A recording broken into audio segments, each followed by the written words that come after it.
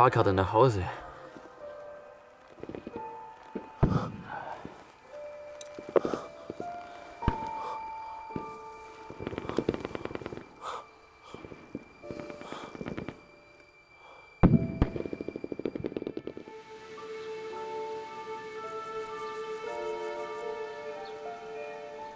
Sich geborgen fühlen, umgeben von Menschen, die einen lieben, die einen verstehen. Das ist zu Hause. Die sieht aus wie ein Hase.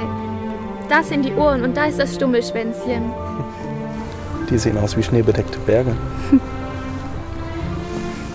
Dass wir hier so liegen können, als gäbe es nur uns beide.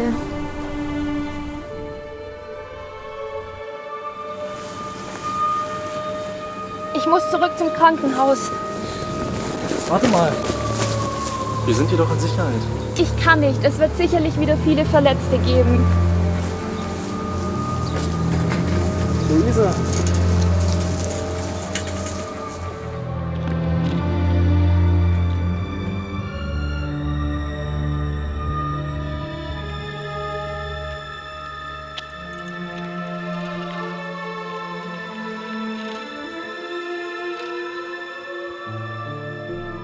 So endete unser letzter gemeinsamer Abend.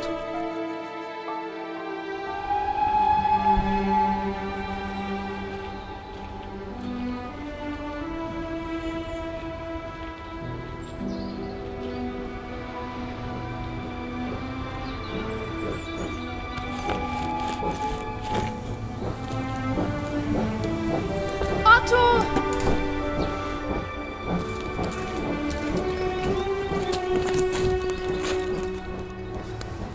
Das ist für dich, damit du mich nicht vergisst. Wie könnte ich dich vergessen? Dann hast du mich immer bei dir. Damit sie immer bei mir ist? Niemals würde ich wollen, dass sie an einen solchen Ort gelangt und sieht, was ich sehe. Pass auf dich auf.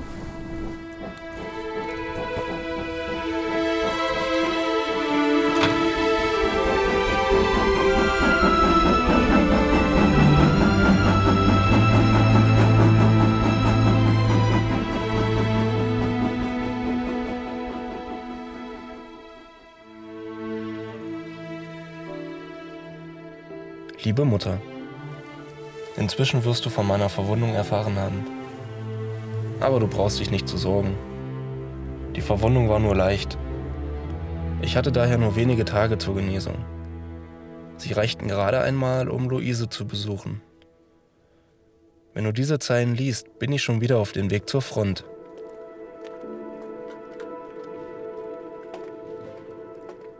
Ich weiß, eure Neugierde ist groß. Und ihr fragt euch, wie die Dinge stehen. Ich kann nur Gutes berichten, denn es geht wieder vorwärts.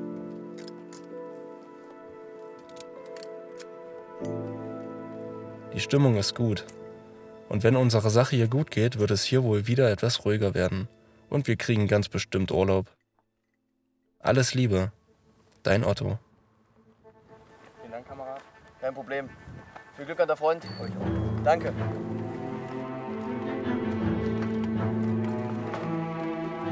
Würde sie die Wahrheit wissen wollen?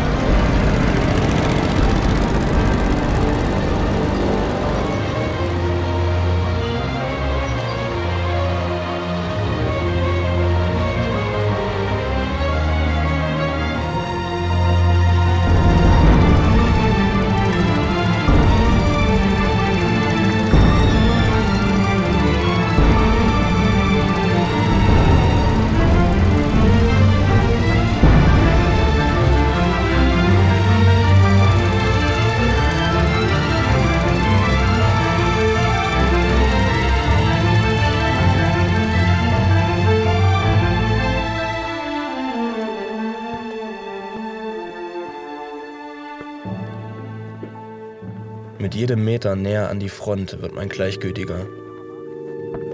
Diese Gleichgültigkeit ist wie eine Decke, die sich um einen legt und behütet, vor dem Nachdenken schützt.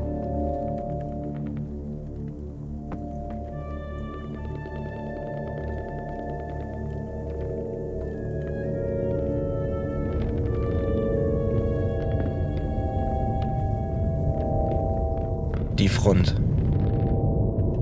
Jetzt könnte jeder Schritt wieder mein letzter sein. Mensch, Otto, da bist du ja wieder. Wie war's in der Heimat? Weißt du, wo der Leutnant ist? Der ist da vorne. Aber da knallt's.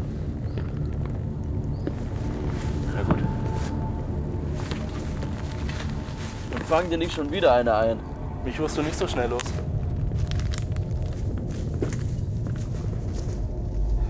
Sagen Sie Schmidt, er soll sofort seine Männer nehmen und die linke Flanke verstärken. Jawohl! Dann sind wir alle am Arsch! Obergefreiter Degen zurück aus dem Genesungsurlaub. Freut mich, dass Sie zurück sind, Degen. Schnappen Sie sich sofort Munition und versorgen Sie die Maschinengewehrstellung. Verstanden. Was hast du, Degen? Bist du wieder da? Was brauchst du? Gib MG-Mun. Also gut.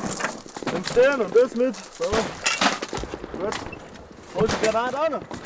Ja, schade. Also gut, nimm mit. Und ab.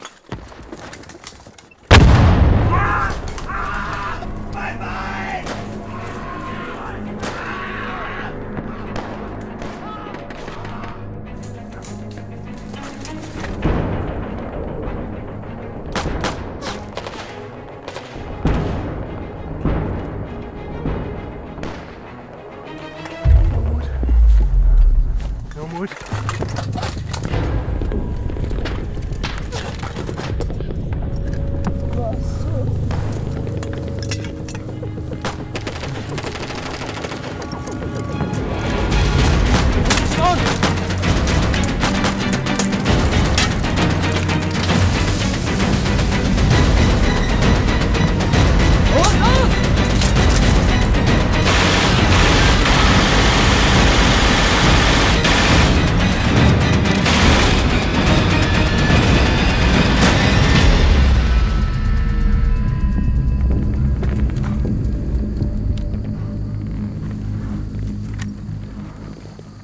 Ist ja gerade noch mal rechtzeitig gekommen. Erich? Otto? Was machst du denn hier? Ich bin gerade erst angekommen.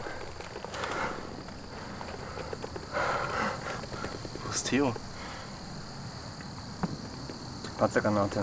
Kameraden. Ging es wenigstens schnell? Nee. Wie war's in der Heimat? Das war anders. Aber ich bin wirklich froh, wieder hier zu sein. Wieder zu Hause.